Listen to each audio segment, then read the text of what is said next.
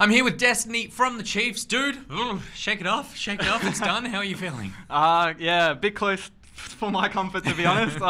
Bit of a rough early game, but just proud of the boys for recovering and bouncing back. Yeah, what happened early game there? Because it was looking like it could go very wrong very fast. I think for me, I think I just stood up too far and I got caught, and then, yeah, we were just losing the game, and then we're just we outscale. We just gotta play our game, play around what we want to do, and eventually they did the Baron, and we just punished them for it. And then you have made it through to the finals tomorrow. Obviously, there's a few more games for OS to play today.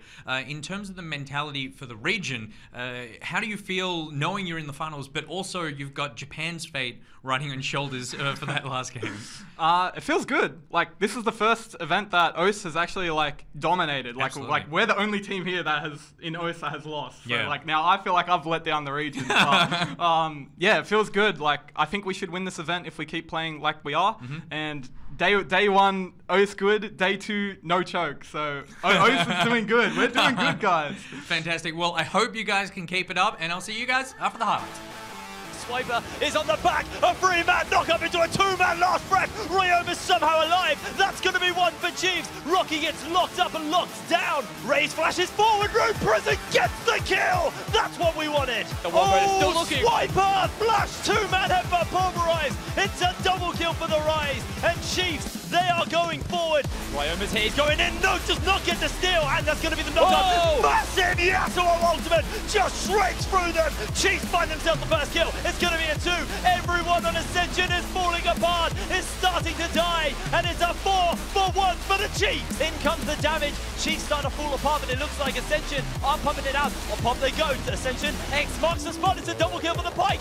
He's still going. A 2-man talk is a little bit wide as the Justice Pump connects onto Babip. He's going to work it through, but Raze gets a triple kill. Raze is going to find himself a quadra kill. And at 32 minutes, they have found their opening. They have found themselves a game, and they have kept LJL in the runnings. Ladies and gentlemen, that was Chiefs doing Chiefs things. We talk about the Chiefs' aggression all the time, Hit Rain, but there, while Rocky at the first half, it was absolutely dominant in the second. Completely dominant, and I mean, this is just the OPL style, you maybe fall a little bit behind in the early game, but then you just come alive in that late game, and you just brawl and fight until you win. And in my interview with Destiny, he was talking about the fact that he felt like he was getting caught out of position early game. That led to a bit of the bumpy start for them. But then his engages in the second half of that game, that's something regions are going to have to look out for tomorrow. I mean, yeah, Royoma looks great, but it all comes off the back of Destiny, and that's why we talked about him. That's why you did your interview with him, because a great Yasuo is always set up by a great Alistair. I know that's a bit of a broad statement, but he looked absolutely great in that game. And I mean, this is the thing about Destiny. If you give him these engaged supports, we've seen him on Rakan, now we've seen him on the Alistair, he just makes it work for his team. My favorite part of that game was about 18 minutes, the mid-game, in mid-lane team fight. It's going the way of the Chiefs. They just dive in under the tower and just cross their fingers and hope for the best. I'm watching the game with EGEM, and he just yells out, "This is so Chiefs!" And it just absolutely was. It was a joy to watch. Up next, we've got Legacy versus MSK. Who are you tipping? I mean, it's really hard to call because both of these teams have only played twice at this tournament, so we haven't seen too much from them. Last time we saw MSK, they played that funnel strat, and it's the only one we've seen at the tournament, so maybe we'll see it again. Maybe Legacy just ban it out. Don't want to deal with the Kai'Sa, don't want to deal with the Zyra Khan super combo either. So it's quite hard to call. I think if you're a fan of the LJL, and I like my storylines, so I'm obviously going to go for Legacy. Yeah, I am too, and I think no one wants this game to start more than the Japanese region, so let's throw it over to the caster's desk with Rusty, EGEM, and Spawn. Thanks so much, Nick. I am Jake Spawn Tiberi. Joining me are two ex-Legacy pro players in Bryce Agent Paul, as well as Zach Rusty Pie. He's onto us. He is, absolutely.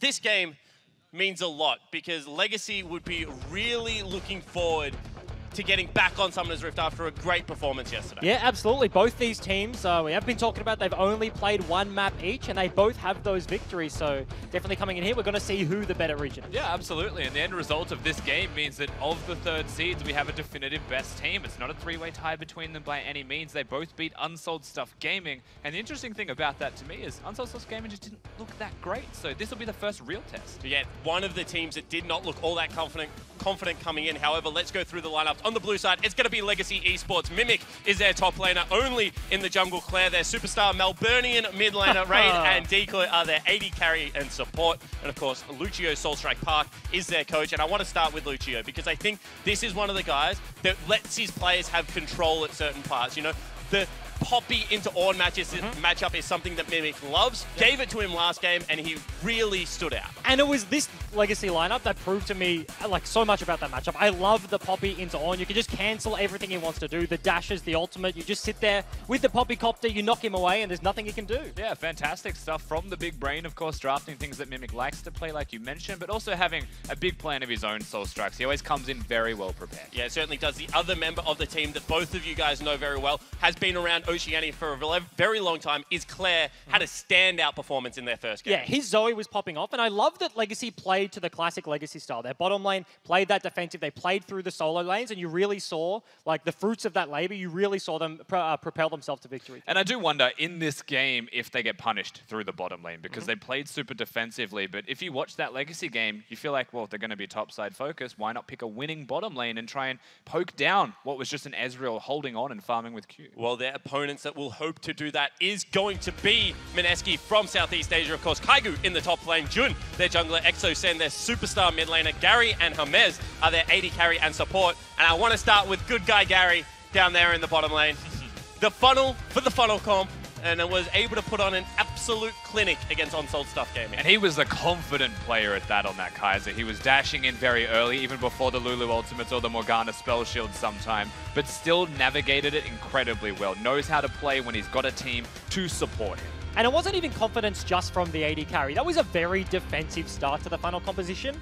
They hit 20 minutes and just started the Baron immediately, completely turning the tide of the game, and it was just coming out of nowhere, and they just won the game on the spot. And as you said, whilst this is Southeast Asia versus Oceania, this is also battle for some bragging rights amongst the third seed. USG going 0-2 means that one of these teams will be undefeated. One of these teams will have to unfortunately lose. Already into Champion Select, it is Alistar and Morgana taken away. And it's pretty interesting in terms of the general context of the tournament. We've talked so much about how it was so hard for the LJL and the OPL teams to scout teams like MSK from SEA, and all we've seen from them is that funnel composition, that niche playstyle, whereas Legacy have shown the classic Legacy style, so there's a bit of a mismatch in what these two teams have shown on the competitive And it's stage. interesting already through this draft that MSK are banning away what worked for Legacy and Legacy are banning away the exact same thing. And I will always say when it comes to a funnel composition that Morgana is the #1 must ban because no one else has a spell shield, whereas there are supplements in other positions. Yeah, certainly can be the case. Kai'Sa as well as Ezreal banned away. And I'm just going to give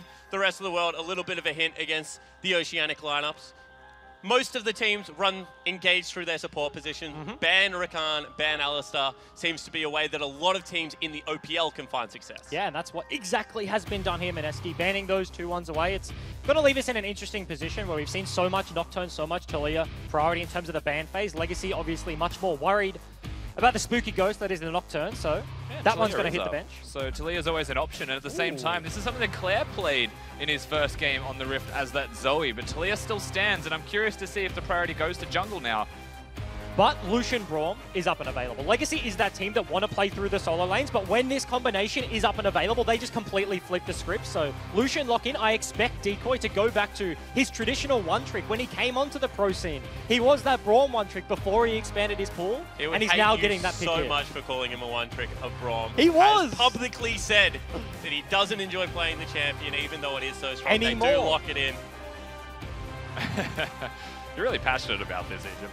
It was true, you know. Like Coming from the Lulu that is how a lot of pro super. players break into the scene, right? Like you have your one champion, you get to super high elo, and then you expand when you get to the competitive level, and that's what he's seen. He has a big champion pool, plays a lot of things, but going back to that default, that safety, is pretty important on a stage like this. It certainly is. They most likely will be laning up against Swain, a champion that has done a good job of shutting down these mid-range duos in the bottom lane, such as Lucian Braum. Yeah, certainly Swain going to be a very big threat down there. Of course, we haven't seen the support that's coupled with it. Often has crowd control, but with Rakan and Alistar banned by MSK, makes you wonder, will they go to, like, say, the Pyke? And that's the thing. The Pyke last game was super interesting. That interaction, the ability to hit them with the Harpoon and then instantly rip them back before having to burn Swainy, I feel like was super potent. Despite Pyke not having a super high win rate this tournament, hasn't had a whole lot of success.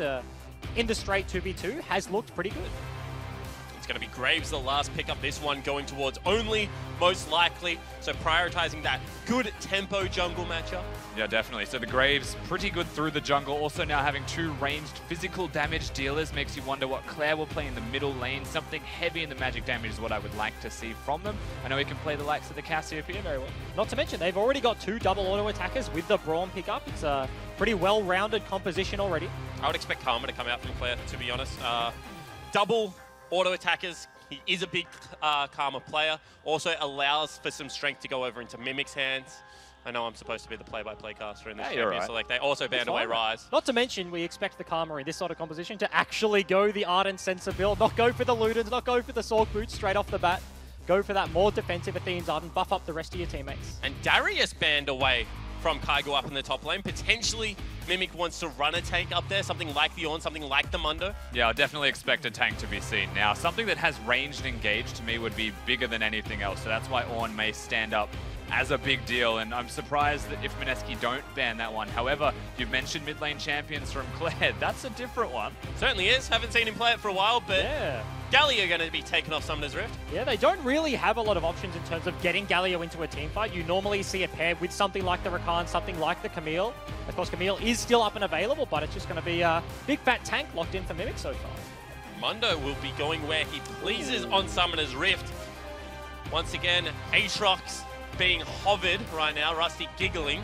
I mean, Mundo just leaves himself open to counter picks that we've seen through this tournament. No Mundo's had a good time against Aatrox. No surprise that can be considered unlocked. And gentlemen, he is not that bad. If you get 3 lock-ins at an inter-regional tournament, you can't be that bad. It hasn't been long. He has not been around for long. Oh, please lock this in. It's been sorely missing through this entire tournament. And they do. Fiddlesticks. Why has it been missing, Rusty? Give me some more than that. I don't know why it's been missing, Spawn, but I can tell you that it's a strong champion and should be seen more. It has a lot of lane pressure. Working with the Swain, it's a point-and-click crowd control. Morgana is still banned by Legacy as well, which is something that even adds more. And it's not even bad into Morgana, which has the spell shield. And that's the thing. I feel like this bottom lane is going to be super volatile, because if the Fiddlesticks can start setting things up with the Swain, I feel like they can run over the matchup. But if Lucian Braum ever gets ahead, the skirmish potential can run completely amok and is very hard to deal with. So have to track that one going into the early game. Very tanky bottom lane, because Fiddlesticks now running Aftershock. Yep. And it's dangerous for the Lucian to now dash in, because if you get feared, ripped back, you're going to be in melee range of a Swain with no tools. It is going to be the counter pick in LeBlanc locked in the mid lane. We've been talking about it all tournament long. I believe this is the first LeBlanc-Zoe matchup. Claire taking more of a historical look at Summoner's Rift as he locks in an assassin. We've seen more of the assassins like the Aurelia into the Zoe. We've seen some people trying to just go blow for blow and scale it out with something like a Galio, but as you mentioned, it will be the first LeBlanc. And you know, I'm just looking at Legacy's composition and I'm really struggling to work out what the cohesion truly is besides damage everywhere. There's kill people. Yeah, it's pretty much what it's going to be, right? But Lucian running the cleanse first and foremost with an Ignite support, so no heal against Exhaust Ignite. Their opponents looking to kill them early, looking to still get that damage out themselves. Well, coaches will shake hands as you see the trophy for Rift Rivals on your screen right now. That is what they're playing for. Oceania still looking to continue this great run. Only the Chiefs have lost a game. Everyone else within the region undefeated, and Legacy looking to stay that way, of course. MSK also haven't dropped a game as well from the Southeast Asian region, looking to get them back on track. Sample size, Seg. Sample size. They're both 1-0, but that is 100% win rate. They've only been able to play one game. It's not like you can ask them to win more. And they only play 2 at the tournament because they are the 3rd seeds, whereas 1st and 2nd play against each other. Well, we are about to get onto Summoner's Rift. It is game 3 of day number 3 here at Rift Rivals Pacific Rift, and it is going to be Oceania's Legacy taking on the Southeast Asian Tour, MSK. Legacy currently on your red side, MSK on your blue side. What are we looking to see here early game? Well, I think it's super interesting in terms of MSK coming into match day 3, right? They skipped out on yesterday. They played day number 1. They played that funnel composition. And we've been talking about early on in the tournament, Nerves coming back on stage. Of course, they got their first game in and then had a big break. They would have had time to watch everyone, specifically Legacy, play yesterday and then prepare and have time to then bring that on day number 3. What do you do as a player? Do you go out and see sites? Do you have a couple of you know, Force. sodas, or do you, Sodas, yeah. do you play solo queue? Like, what do you do? You tried to get yourself out of that one. Solo queue, yes. Like a lot of teams look for scrims. They watch a lot of the VODs, you know, like you want to watch specifically the teams that you're playing against tomorrow.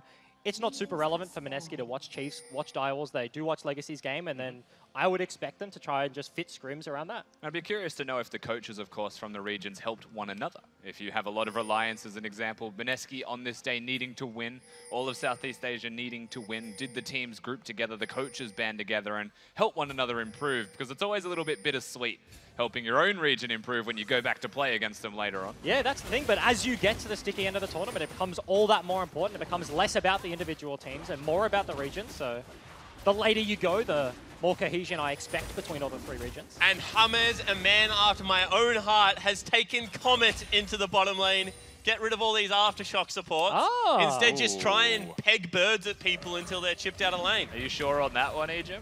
It's pretty dangerous against the Lucian Brawl. Yes, this is a very aggressive choice. We talked about the volatility there. They can get ahead, sure. They have the combat advantage in terms of the exhaust versus the cleanse and the ignite, but so what's they fall interesting behind. about that lane in that 2v2 is that Raid has got the cleanse. So without the aftershock bonus resistances, if Raid is able to just cleanse out of it and the Q connects, I think Hammers just dies. It kind of gives you that one opportunity to be the dash forward proactive Lucian, right? You can just dash forward, cop a fear to the face, and if you cleanse that one immediately, Braum dashes to you, suddenly you have extra priority, you can keep walking forwards, keep pressuring in the matchup. But no sustain. Yep. A little bit of sustain in Swain's kit as he rips your soul out. A lot in the Fiddlesticks kit. And if he does max E, the crows, you just throw crows at people. What a brilliant play style. And talking about the crows, Raid has already level 2 burnt his potion, but Uh-oh. only... Into the bottom lane they go. Good fear away. Hammers will have to burn the flash. However, drags Decoy back into turret. Will take a cheeky shot.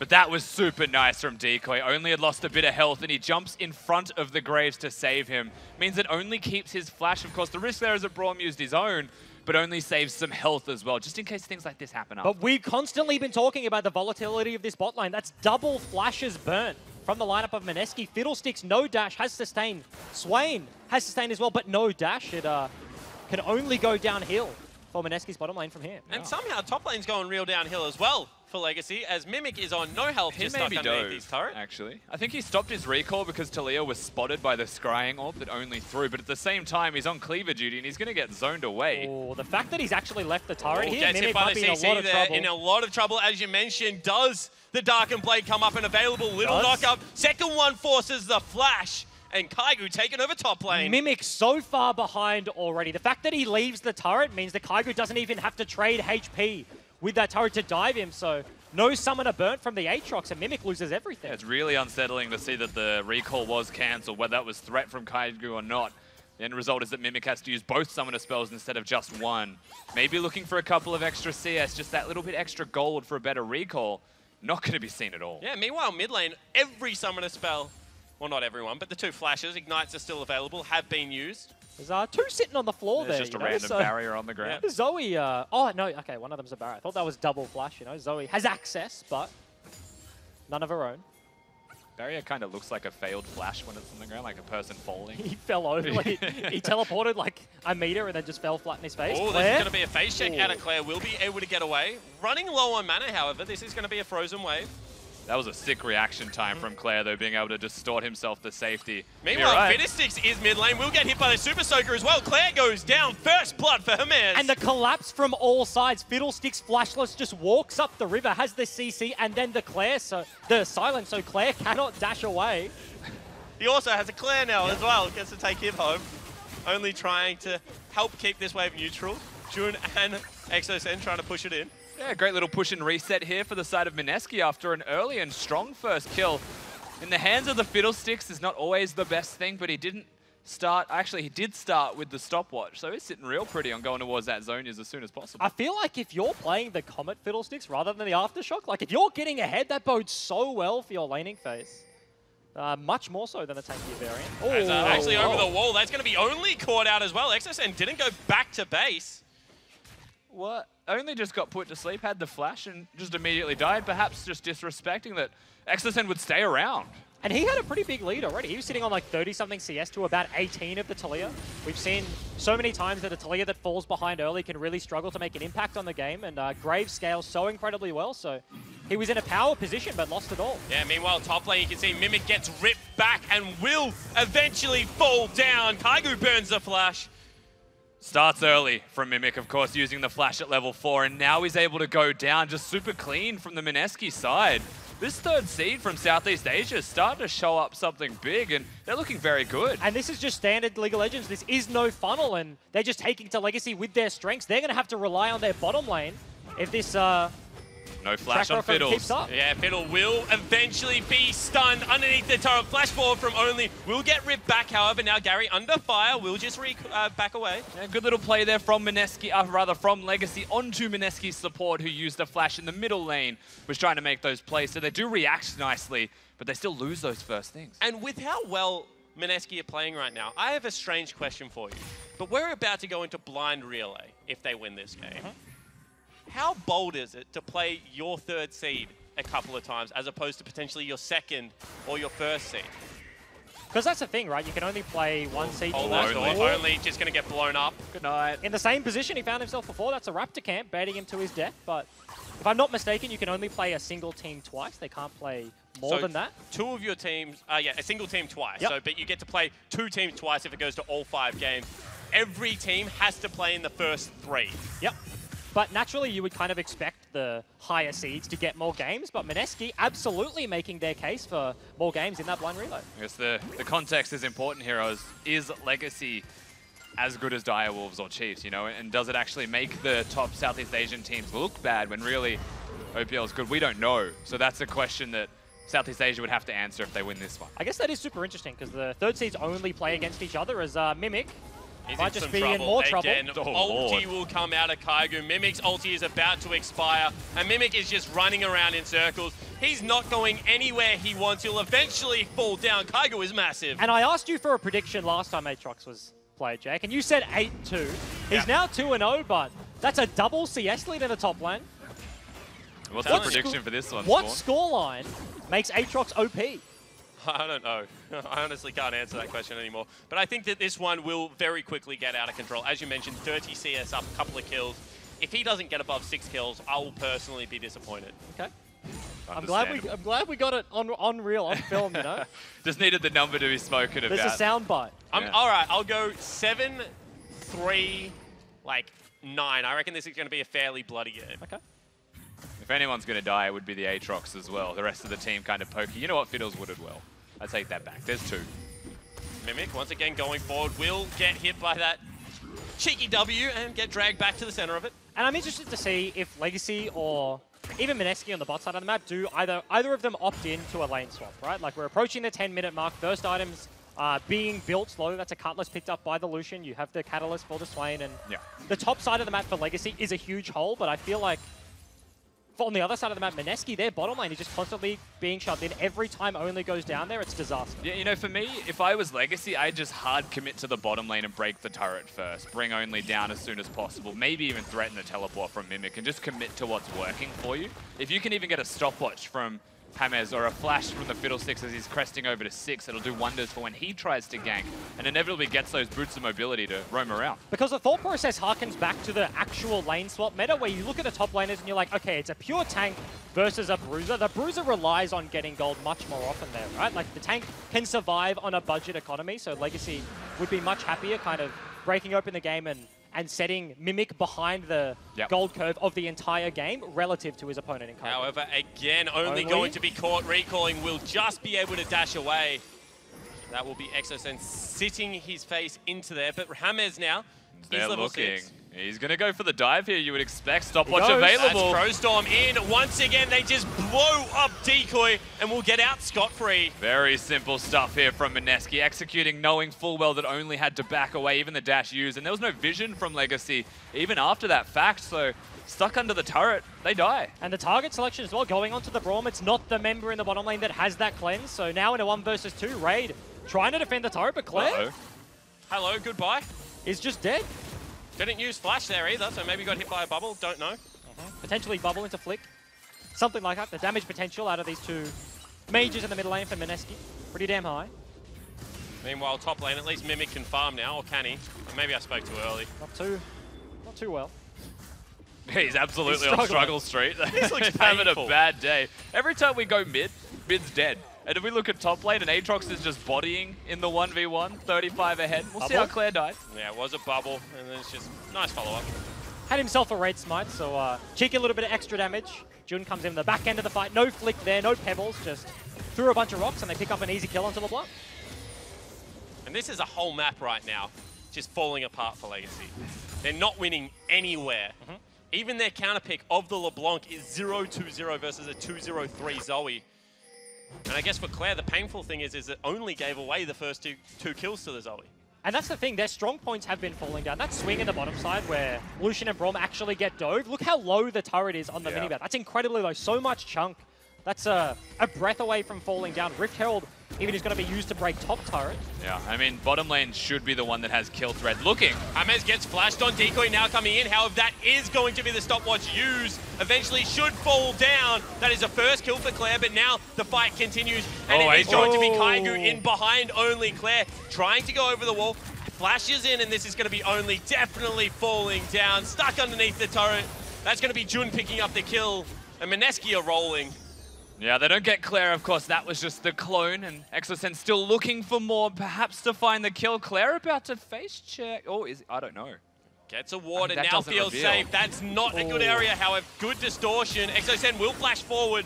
That was, of course, a W flash. Second turret will go down. Doesn't have one of his own, but once again, Legacy, their strong points consistently falling down. They looked for that pick, but the TP comes out of Kaigu. They get punished in the 2-for-1. Bubble. Not going to lead to all that much. You can see that Claire continually looking forward. Teleport was available, but no counter punch play is on the card.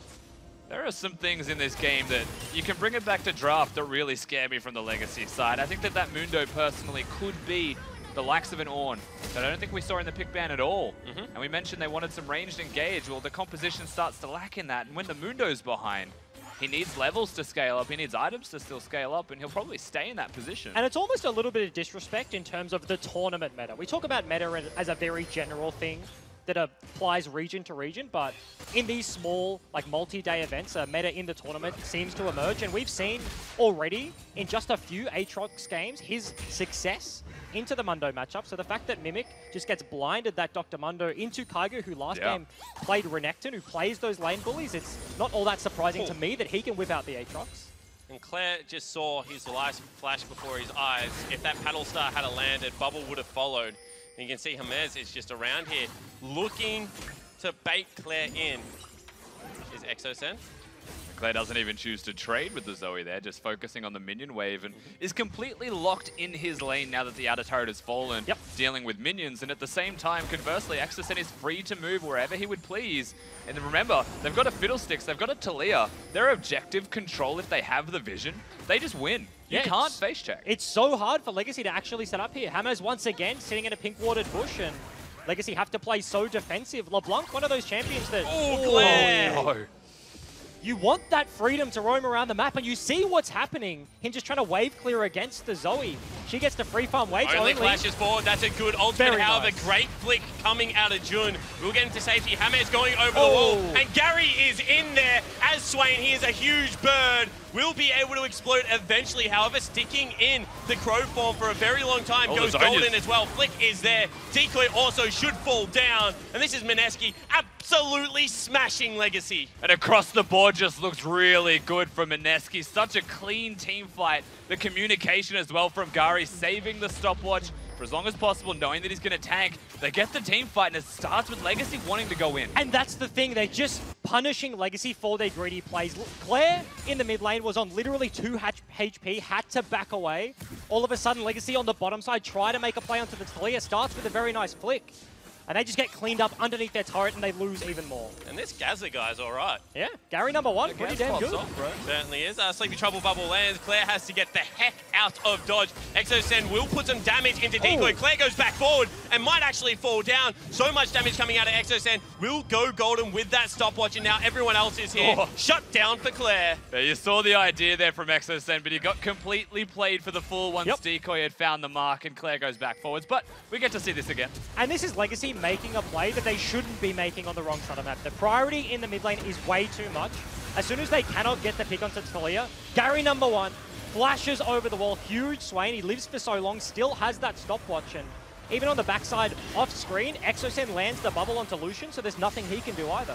And honestly, Jun just looks really clean on this Talia. Not just the flick at the start, but that second one at the end, diving the turret. They look like he's mastered the champion, and you're starting to see that play out. Yeah, and it looks like he's potentially going to go for a Rylai's, maybe go towards some penetration with the Oblivion Orb as well. Both of them have the same build path. But something that MLXG used to do in the LPL when he was very far ahead on AP junglers, Rusty, was go Rylai's as well as the AP jungle item, because the slow off the bounce just becomes such great utility. Oh, honestly, it's massive. And if you are ahead, you don't need to go the most efficient damage dealing items. You can afford to go utility and help your team catch up to you through those team fights. So something that we may actually see from this Talia. Of course, he's got the challenging smite, so dealing extra damage as it stands. And this is a fun Fiddlesticks game. When you get to hide around corners, sweep out vision, kind of play incognito Fiddlesticks, that's great. When you have to sit under turret, that sucks. When you're crow storming waves, when you're just flicking the E around trying to wave clear, it's no fun at all, but it's kind of like Blitzcrank. When you're ahead, you get to sit in a pink watered bush and giggle quietly to yourself. You're the scariest member on the map whilst being a support. So as we take a look at the gold, it is about a 5,000 gold lead right now for MSK. 17 minutes in, certainly significant, but game nowhere near over just yet. Most of it held in the jungle position actually right now. That's a pretty big lead on the Talia. He's a big boy. Only started this game very well. He was up CS and got caught twice. That pesky Raptor camp. Yep. The bane of his existence, and then got dove under the turret bot side, so went very quickly from hero to pretty much zero right now, sitting at 1-4. Talia War gonna come in, run, Mimic, run! He gets caught between a rock and a hard place, and in comes Fiddle. That is so much damage, gets locked in the middle, will get dragged back even after the flash. Kaigu can use the ultimate if he so pleases, and they say, get back here and chop down Mundo. The flash just a bit early there from the Mundo gets pulled back, and such as Aatrox, it seems there's an interaction that Mimics learned today. MSK go bottom, they're gonna get a turret. And Legacy are trying to answer on the other side of the map, but once again, mid-priority in favor of the Zoe. So the answer coming from the OPL lineup is just so incredibly slow. This is an outer for an inner in terms of turret trade. And I feel like this is very simple from MSK. They are just doing the next obvious thing. Yep. And Legacy are the ones trying to respond with something different. During the time where Dragon was taken, you saw Legacy on the top side of mid, hiding behind the lack of vision of MSK because they don't need to go there. Kaigu goes in again, just misses that CC, will have to flash away. However, now Claire, Sleepy Trouble Bubble lands and he gets erased. And this goal lead is just exploding right now, but with Claire gone, Lucian Braum is up and available. But that rip landing into a flick. Big damage onto only. Sleepy Trouble Bubble again will put Decoy to sleep and they will continue this siege. Looks like they might be able to hold this one if they can just clear this wave, but it's 20 seconds on Claire. You can see MSK, they've committed. They really want to force this one. Not a lot of ultis on the lineup of MSK, but turret looks to be dead. Oh, Ray taking Bubble. Big damage. Sleepy Trouble Bubble again. Kaigu looking just for the CC, and you can see them continue to stream forward. Decoy takes a big chunk. Now the inhibitor under fire, but they should just back away. Claire is about to come back alive, but the inhibitor has already fallen down.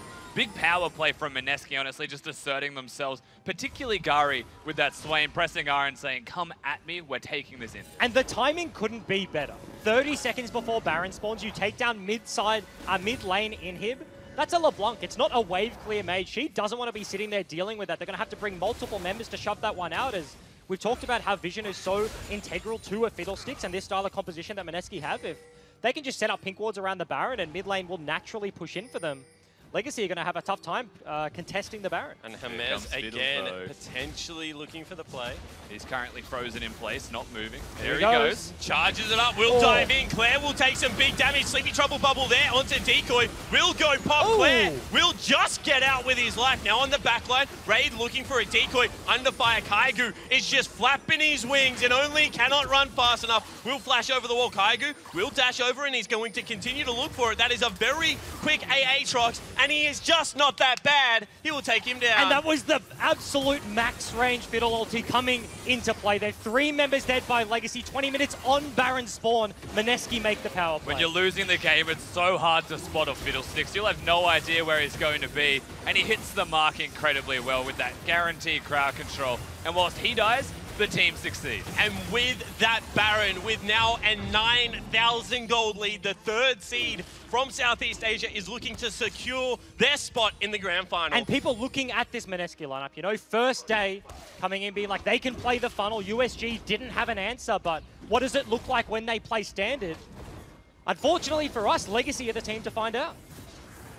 I actually really like watching MSK play. They do not seem to have hesitation on those calls that are, you know, bold, but they're not overreaching. They're going for just the right amount and then pulling back as a unit. Yeah, and timing it well above all else, like that mid lane inhib play, knowing full well how long they had to make the play and using the exact amount of resources necessary to secure that objective when they find the chance. And once again, Bryce, it seems to be that top side of the map that's falling down for Legacy. We've seen this locally, that when the top side cannot perform, when they get set behind, Raid and Decoy just can't play themselves into the game. And there's a big difference between having the tools to carry and actually executing on that style, right? Like Mimic, you've seen when he gets ahead, can take over a game. Claire in the same boat when he gets that lead, but Raid and Decoy have found themselves in this situation multiple times, but not able to flex their muscles.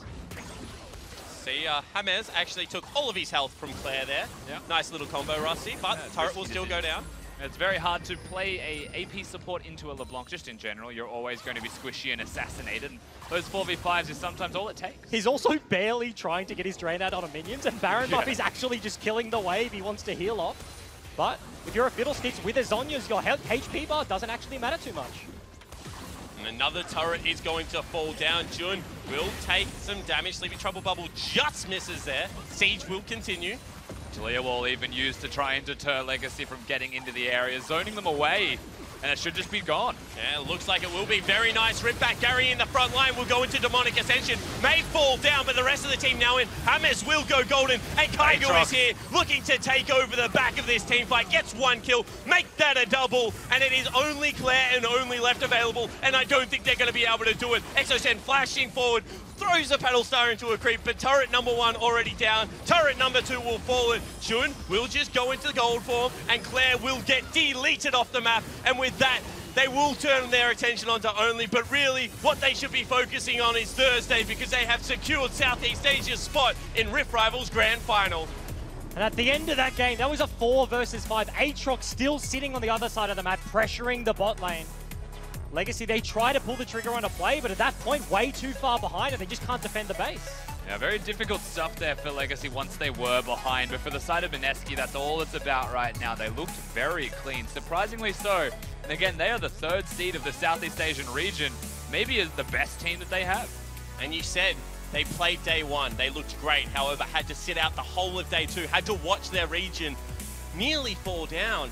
And they come in on this day 3, once again, as a coordinated unit, without that hesitation, and absolutely body Legacy. And without hesitation, that is the Southeast Asian style we've been seeing for years at these inter-region, at these international wildcard events. They are a scrappy team. They can get those skirmishes, and against Legacy, the pressure in the early game was just too much.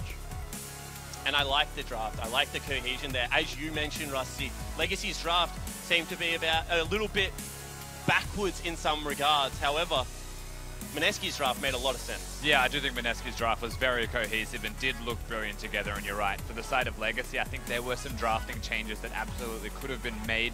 The blind pick of the Mundo is the first one. Now they know MSK can play that Aatrox. That will help coming into the final day when they play against them. Perhaps that will change for them and they get that opportunity. And this is the first time that Southeast Asia has beaten Oceania, and we're seeing a recipe as to how they did it. Yeah, and it's kind of funny that Legacy do draft this style, I feel like pretty often, where they have these tools. If they get ahead, they can take over the game, but unfortunately for them, this time they didn't have access to Wave Clear. Claire had a very good Zoe game yesterday. Unfortunately here, shut down on the LeBlanc. The counter pick was not enough, and they just fall down. Yeah, and I mean, just some questionable decision-making from the young members of Legacy, but I think at the same time, you have to applaud the ability to punish that. You know, Raptor Camp invades when Exocen should have been going back, but because he was on Vision, able to take down only a couple of times. Yeah, I ultimately do think it was very greedy from the Legacy side, pushing for things they shouldn't have, but the punish was fantastic. And even before that punish, making the proactive plays was something that MSK did very impressive. And we talked about timing so often, but that was like a pre-level 6 bootless Fiddlesticks that's running up the river, like getting picks, things like that. They were just so proactive proactive